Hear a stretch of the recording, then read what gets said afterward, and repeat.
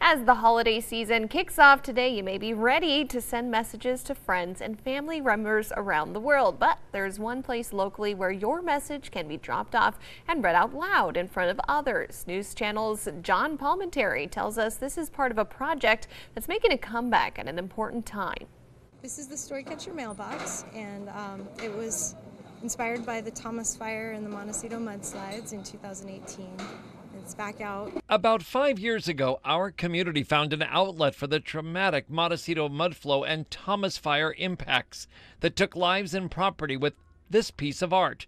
Storycatcher was set up on State Street near the Granada Theater at that time for personal letters of grief and gratitude. After 4 years in storage, it's now back in the 600 block near State and Coda Street. And again, it has a purpose. You know, we had just been through the pandemic, and that entire time, I think people were really wanting to find a way to express themselves. A lot of people had gone through traumatic times, and I knew it could be a service to some people.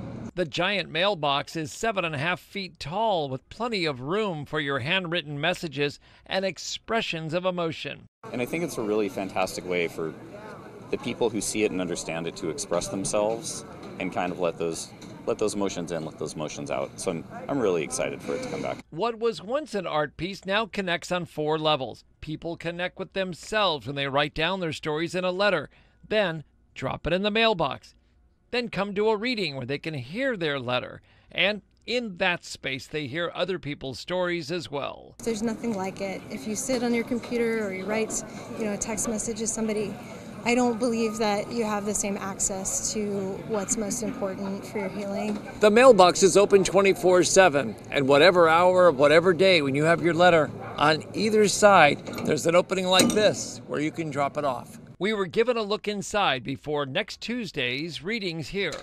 We open the mailbox. From napkin notes to personal cards, the messages are coming in. Some of the letters are, as you can see, really well thought out and special. Yeah. And some of them put their names and some are anonymous. And we also had an insight into one of the letters that will be read. But I talk to you and scold myself in my studio for the things that I need to move through, and I will. You give me many friends, and I will keep them and nurture them. The current location is on the outside patio at Wild Works. It's a long-standing piece. Really, really proud of it, really excited for the community to get to experience it again.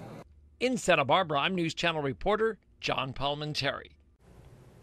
Residents up and down the coast are kickstarting their holiday shopping.